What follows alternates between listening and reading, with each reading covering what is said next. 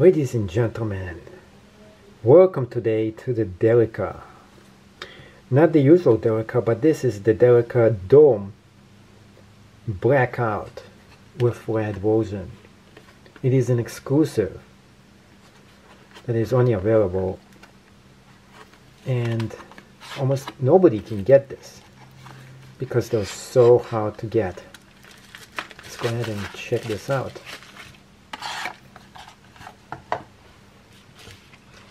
What is the difference between this one and a normal Delica knife? Let's find out. They're almost identical in every sense of the way, but this special edition reddish version is as if camouflage. See, like the black and red. Ooh, this looks so good.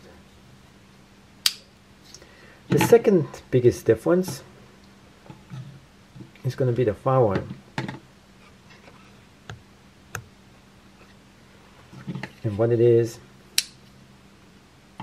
it's the blade itself. Now, you can see right here, this is the blackout blade.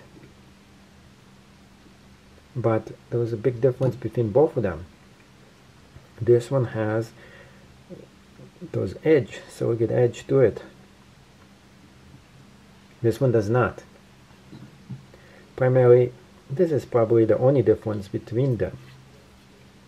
Everything else, that being equal, is all identical. They're both Delicas. But this one is a splint-run version of the Delica. In case you don't know what is a splint-run, it is an exclusive limited edition version that comes up, and they make them for some of the suppliers that they make for the knives. So some of the shops carry a specific splint version of it, and it is just exclusive to that specific shop. And if you don't get that version of this knife, tough luck to you, because no longer they make them. That's it. Once the run is over and done with, that's it. You can't get any more of those. So this is one of those. I really like this. It's as if it is camouflage, but it is red and black version of the camo instead. Now you might be thinking, how did I cut myself? This has nothing to do with the knives. It was actually my dog who bit me, in case you want to know. And this knife, it's beautiful. Oh yes, it is pretty. Now you might ask, hey, how did that small pug bit you? Remember one thing, never go between a pug and his food. Remember that forever. Once a pug gets his food, don't touch it. Now, let's get down to size. Check it out. Exclusive version. Talking about around 7 inches long. The handle itself is about 4. And this one is about 3 inches.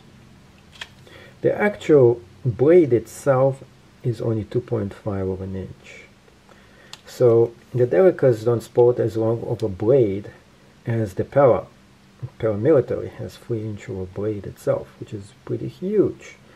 The paramilitary 3 got a 3 inch blade. The paramilitary 2 got actually beyond the legal size, which is 3, and over here, which is almost like a 4 inch blade we are talking about for the paramilitary too, which is not a legal size. So what is a legal size? It's pretty much 3 inches. It's as long as your hand, just like that. And is this legal size? Looking at the hand, yes, this is the legal size in United States. You can carry this on you. it is totally allowed for you to carry. Anything longer than this is not. So anything longer than a 3-inch blade is not legal. This is also legal size as well for you to carry. This knife is almost the same, but after you look at all the blackout version, yes, this is cool. But this is just so much cooler. Yeah, I like the all black version, but when you see this, oh, my mouth is watering on this one. It is just beautiful, exceptional. You can see it right here, and I'm showing you up close and personal how beautiful this design actually is. And there was such a big difference. This is just black, and this is actually a very beautiful version. The way it looks, just awesome. So in case you didn't get a hold of this, you want to buy one of those, and you can't find any of those, there's going to be a link right down below where you can get my exclusive version, and I'm going to be posting it on sale in case somebody, you know, who wants it, want to check it out. So I have not used this at all. It is in mint perfect condition. I'm not going to do any testing with this knife because why should I? It's the same knife as this one. So if you want to see testing what this knife can do, let's find out. It's the same thing as the Delica, same knife. Look how sharp this thing is. Wow, totally sharp. And why is the black version so good? I just cut something with it and it doesn't show the blade. Nothing, no evidence of me cutting. Now even this part cuts excellent. Surrogate edge is cool, but you don't need the surrogate edge to cut things and to gut things with it. Look how it guts things. Whew. This knife is just amazing. Its power is unbelievable. It's a small knife, but it is a beast of a knife.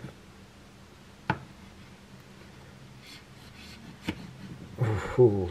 Still, nothing on the blade. Doesn't show any damage. And that's what you're buying this for. Unlike Swiss Army knives, you're buying this for one purpose, and it does it well. This is not jack of all trades and a master of none. Everything is being made and done with this blade. This is where the money maker is coming from. This is why this thing is so expensive. The blade is legendary in this knife. What else is legendary is the one-hand unassisted opening that is available in this knife as well.